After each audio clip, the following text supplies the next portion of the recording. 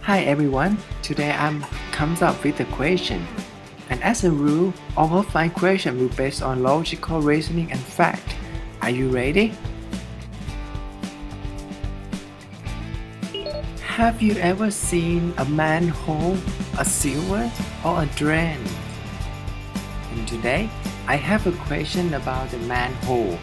That is, why a manhole lid always built at a circle shape? Can you think of it?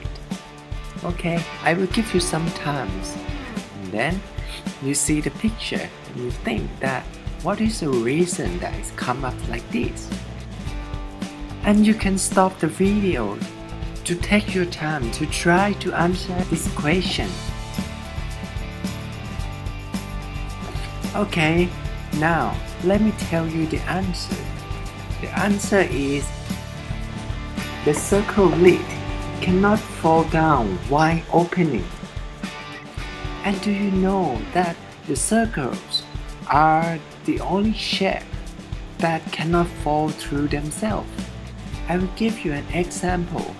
If it is square, rectangle, or triangle, it will have at least one line that is longer than another line, and that is diameter.